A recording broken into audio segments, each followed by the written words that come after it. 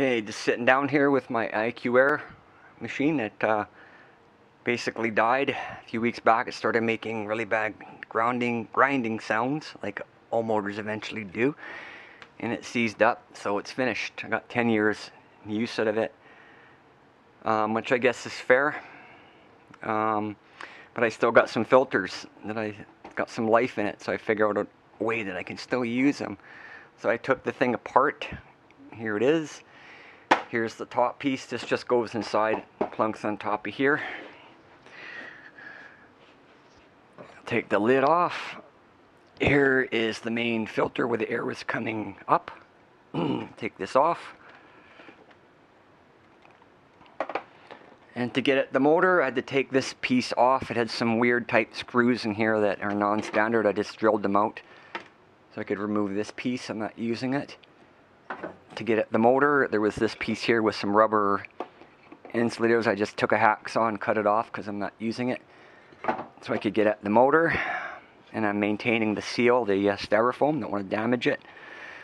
And I pulled the motor out and I cut off all the wiring. I cut out all the electronics that were on the bottom, don't need that anymore. All I'm after is the housing. Here is the original IQair motor. Centrifugal fan, I think it's called. It just sat in there, but you can see. I'll put it here and I'll try to spin it. Doesn't want to spin, see? Seized up. Contrast, my fan here. And this is a very old fan also, just as old as that one. Spinning no problem, so it's seized up. Basically, this is garbage. Throwing that out. Not into fixing motors like that one. So we're going to put this together, but we're going to have to make some changes to make it go together. So the original design was pushing the air through this filter, which, like I said, was good because it gets rid of the potential particles by the motor. But the way we're going to do it, we're going to be pulling the air through the two filters at the same time. So we're going to leave the bottom assembly intact the way it always was. It just sits in there. And now, instead of the fan assembly being in the center, we're going to put the HEPA filter in the center. This is normally was on the top like this, but now it's going to sit right on top and pull the air through both. And it fits on nicely, but I found, I need another hand here. For my experiment, I need to turn it over. And before I do that, I have to reverse the direction of this filter, because I'm pulling air through, and this was the good side, so I want to make sure the bad side is flipped over, or we're going to get all the dirty air coming back at me. So you see I'm flipping it over, and it still fits in there pretty nicely, pretty snugly, no problem. So once I have this filter turned over, then I'm going to take this assembly and it's going to be flipped over from the original way it was, like this, leaving us a nice hole, which right away when I seen that, I seen potential for this to work. Now, we're going to put it on top, like so. Look it back here to have a look at it. Fits on almost like it was made. These things are nice and snug. They fit on good, leaving me with a nice hole on the top. Look at that, lots of space to suck air in, and it looks like this fan will fit very nicely. I do have a smaller fan which would fit excellent in there, but this fan's bigger and it's the one I'm going to be using. I don't really care how the machine looks. This is actually more powerful, but anyway, we just have the air sucking from the bottom and we stick it in the hole. Very simple. Doesn't fit that great.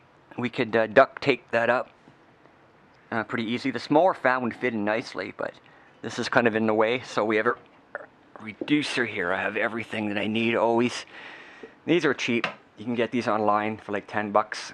This is 6" to whatever size you want. And lo and behold, we'll stick it in. And you can see that it fits pretty good. it would just take one thing of electric tape or like duct tape. There's not much of an edge there, and just to wrap it around here to seal that up so we can pull the air from the bottom. That'll make my fan fit on very nicely. When that's all taped up, that'll be nice and secure. Some duct tape around here, and it should seal good. The seal was preserved in the original filter, and there you have it. This is the modified IQair. It's my own fan, and I'm willing to bet that this fan will outperform the fan that they put in. These fans I've had for years, and they just last forever. And then if this fan ever breaks, I can easily replace it. But there we go, the modification of the IQair. We're going to tape that up and get this thing going. And I think we're going to remove these arms. I don't see a need for them at all. There's just no need for it. I thought about making a hole and putting this thing on somehow, but that's kind of pointless. And I've always thought that was a design flaw of the IQair, how they had the motor blowing air up at a 90-degree angle like that and deflecting the air. So what happens when air meets 90 degrees, especially when there's all these plastic ridges, it adds a lot of resistance to it. I know IQair did that to make the unit look more aesthetically pleasing. They don't want a big hole, but they really should have had the air coming up and air vents coming out the top and not trying to push it out sideways. That's just one comment. Also, this thing was in there on top of their fan. See how flat that is? That was blocking a lot of the air too. It was causing unnecessary air resistance.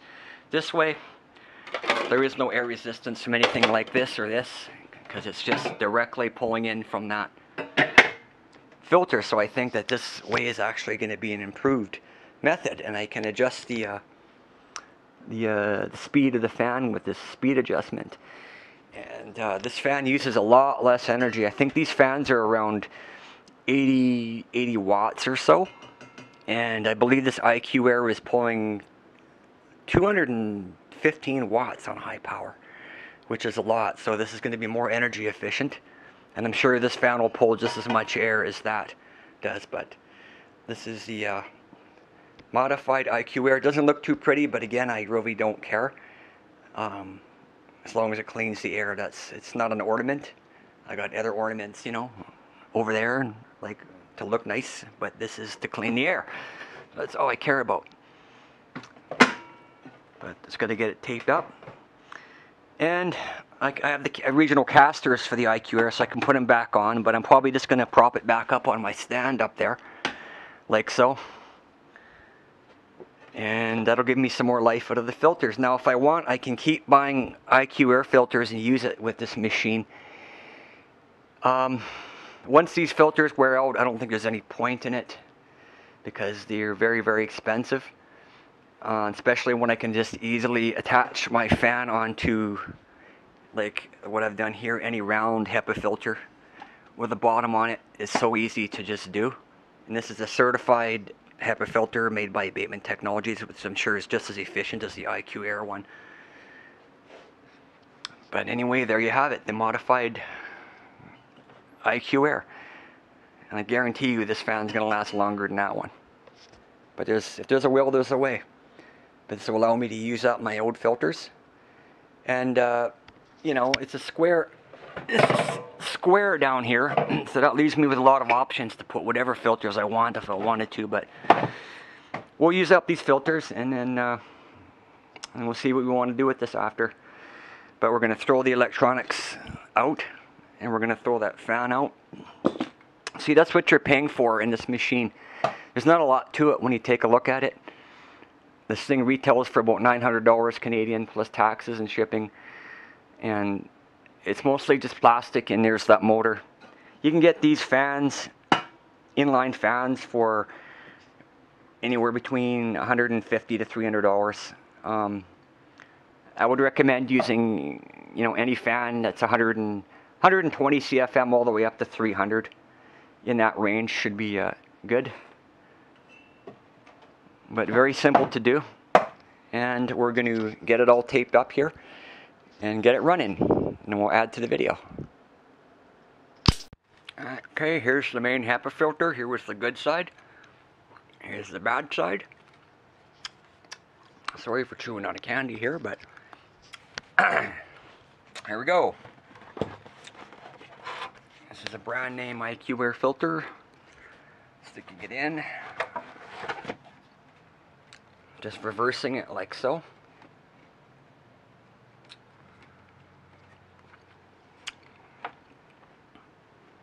And so the bad side is down, like the dirty side. Stick it on top, like so. There, it fits in nice. There we go, that's done. Take this little piece here.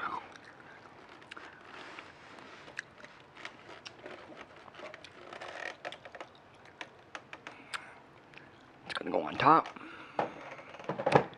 So it's nice, and we could use a little bead of tape around this just to make sure it's 100% sealed. There's our hole.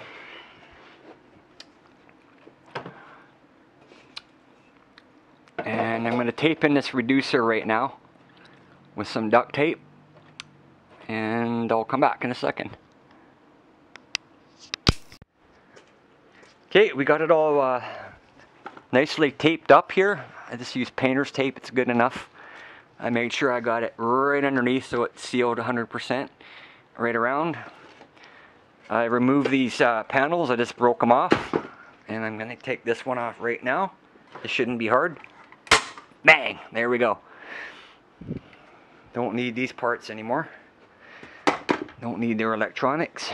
And I'll just cut the rest of this cord out in a second. I don't need any other cords. And there it is, it's put together. We're going to put it on the stand now and plug it in for the first time. Alright, here we go. This is my modified IQair machine. It looks different with my great big fan, and we're going to turn it on for the first time and pull the air through the two filters. And I have it hooked up to a remote control. All my air cleaners are hooked up to this remote control here. See that? I can control them remotely. There we go. It's on. Turn it full power. It's starting up.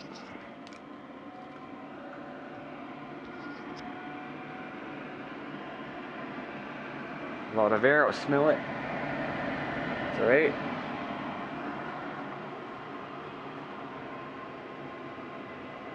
Here's the air intake. You